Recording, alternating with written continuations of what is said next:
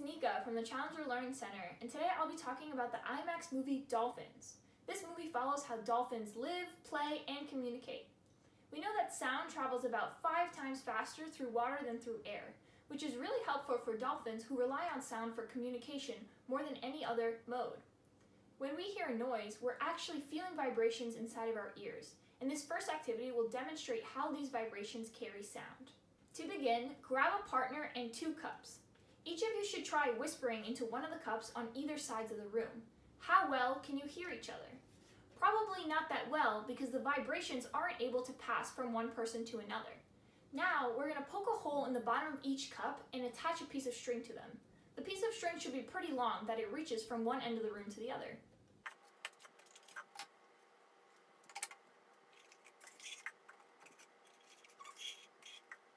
Once we get the string through, we're going to tie each end of the string to a paper clip to make sure the string doesn't fall through the bottom of the cup.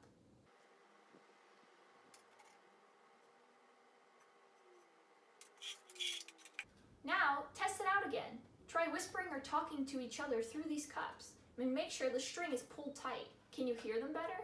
When someone talks, the bottom of the cup vibrates and the string carries the vibration and therefore the sound to the other cup, making it easier to hear the other person.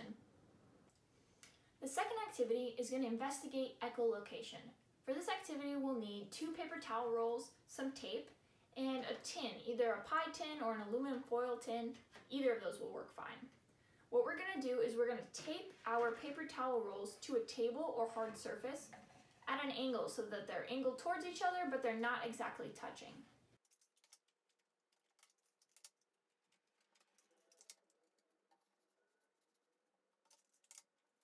Then we're going to tape the pie tin on its side in front of the 2 paper towel rolls.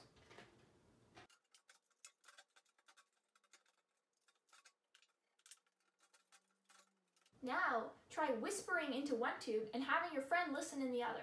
What's happening is that the sounds and vibration that you're making in this tube are traveling and hitting the tin, and then they're being bounced back into the other paper towel tube. And this is how dolphins use echolocation. They send out a series of clicks and listen for those clicks to return. If they return quickly, it means that their sound bounced off of an object that was close by. In the opposite sense, if the sound takes a while to come back, it knows that it bounced off an object that was far away. So this allows dolphins to understand how far away things are just by using sound. I hope you guys enjoyed these activities, and I can't wait to see you back at the Challenger Learning Center when we reopen.